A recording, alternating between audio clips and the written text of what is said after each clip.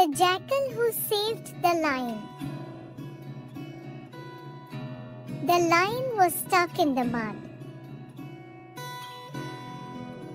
He had been there for days, and his leg was starting to rot. The other animals in the jungle had all avoided him, thinking he was too dangerous to help. But then one day, the jackal came along.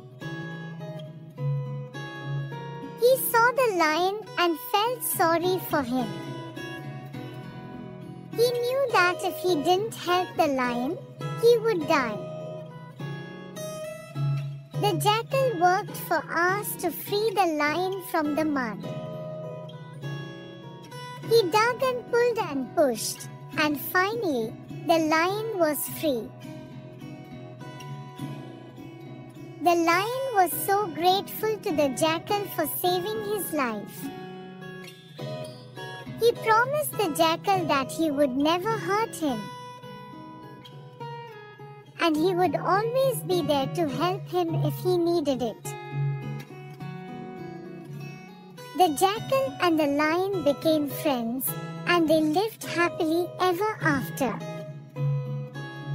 The moral of the story is that even the smallest creature can be helpful, and that kindness always pays off.